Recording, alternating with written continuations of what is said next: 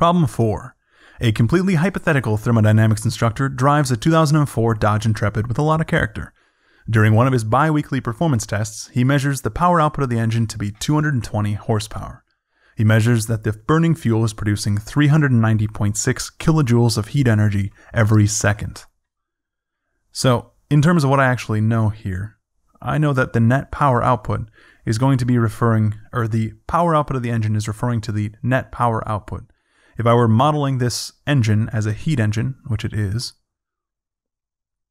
I know that I'm getting energy in the form of heat. So I have a Q in, a rate of heat transfer in, and that's allowing me to produce some amount of net power output.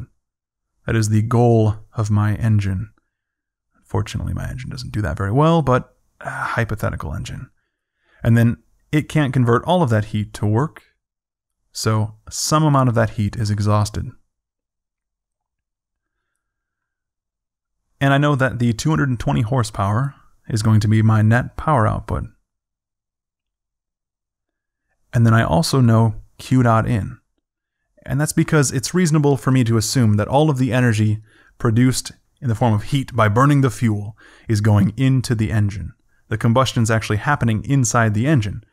And if I assume that it's running steadily, the piston walls have probably already heated up and they're shedding some heat to the environment through the engine itself, but I'm just ignoring that for the moment. So I'm saying that all of the heat energy produced by the fuel is my heat input to my engine.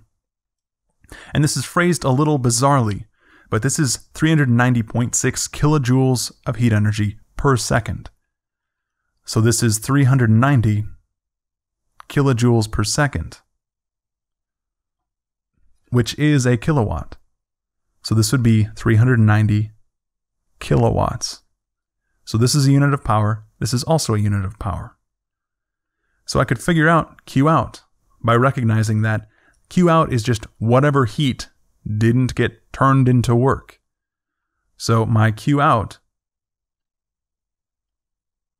which is what I'm looking for the answer to part A, is Q in, or Q dot in, excuse me, minus my net power output. And I got this by looking at the heat engine diagram over here. But I also could have come up with it by doing an energy balance. That's what this is. If I did an energy balance on this engine,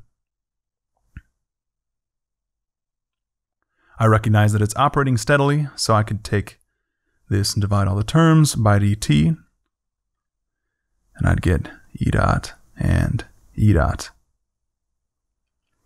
So it's steady, nothing changes with time, therefore this is 0. So I'm left with E dot in, the rate of energy entering the system is equal to E dot out, the rate of energy exiting the system. Now, is this system open or closed?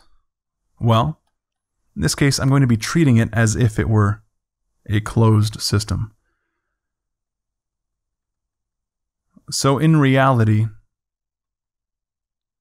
I do have different air entering as the engine is operating.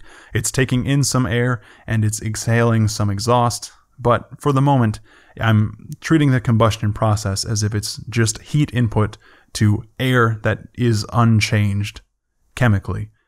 So I'm treating it as if the same air is just going around and around in the cycle. That's more of an analysis for Thermo 2, but for the moment, I'm treating it as being closed. So the only types of heat input and output I could have are heat and work. So this would be Q dot in plus work dot in is equal to Q dot out plus work dot out.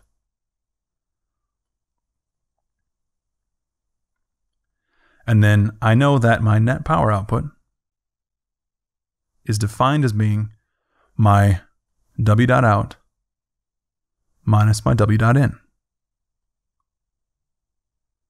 So if I were to rearrange this equation in terms of net power output, I would have Q in, or Q dot in, is equal to Q dot out plus work out minus work in, which is net power output.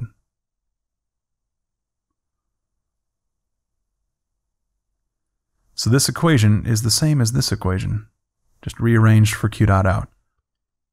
So this is an energy balance. Anyway, I know that Q dot out is going to be Q dot in minus net power output. And 390 kilowatts and 220 horsepower are both valid representations of power. They're both units of power, but I can't subtract them without having dimensional homogeneity. So I need to convert kilowatts to horsepower or horsepower to kilowatts. And I'm going to operate in metric here. So I'm going to convert my horsepower into kilowatts. So I have 390 kilowatts minus 220 horsepower.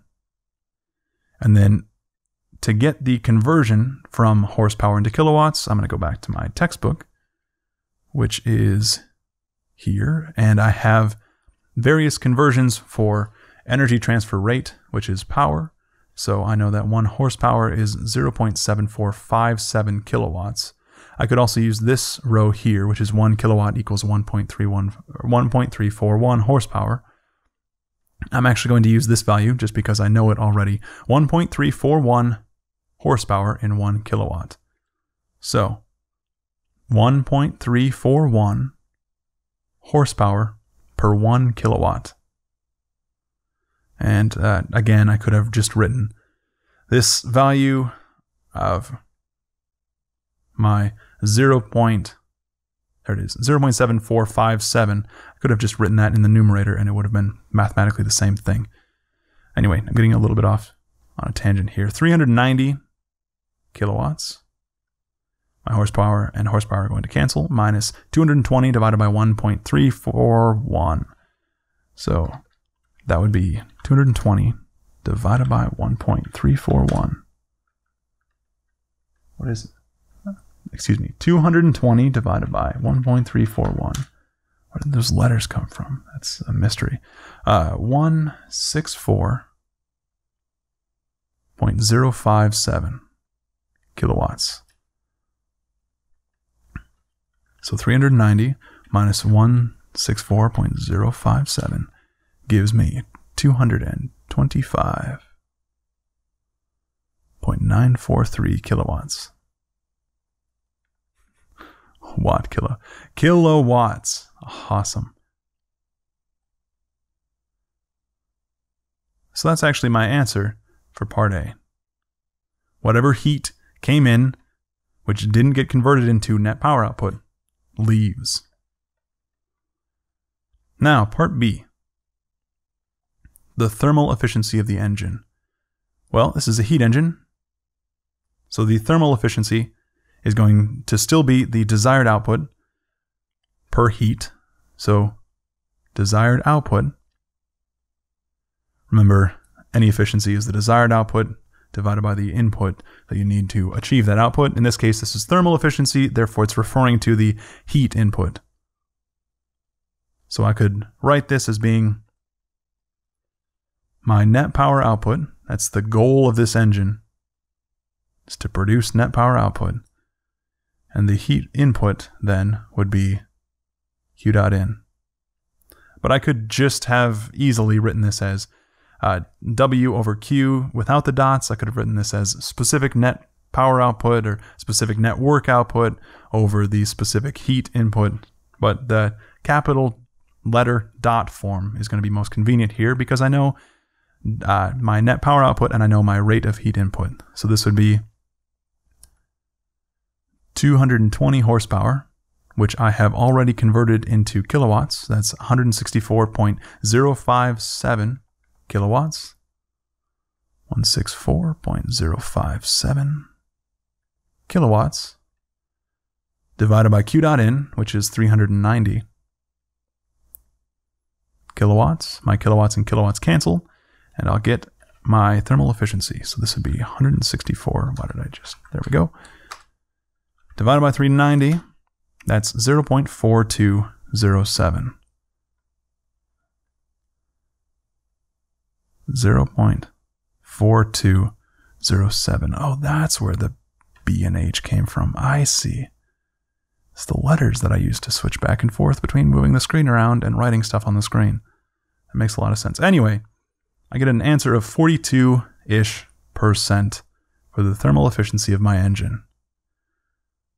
Makes sense. My engine is the answer to the question of life, the universe, and everything.